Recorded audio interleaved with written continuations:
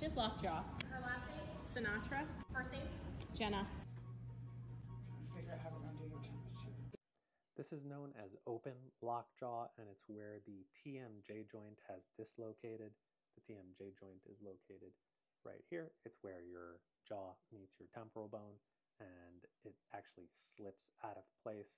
It often starts with something simple like a dental issue, yawning too wide, or biting down wrong. When it does happen, the muscles of the jaw spasm, the jaw locks open, and patients panic.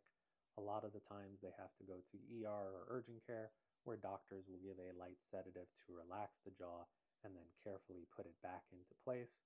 The way that it's put back into place is we take thumbs, or we have somebody assist us.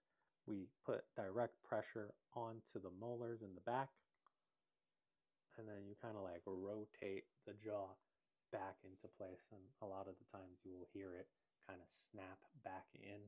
Afterwards, patients will typically follow up with an OMFS specialist, their dentist, orthodontist, or sometimes even an ENT.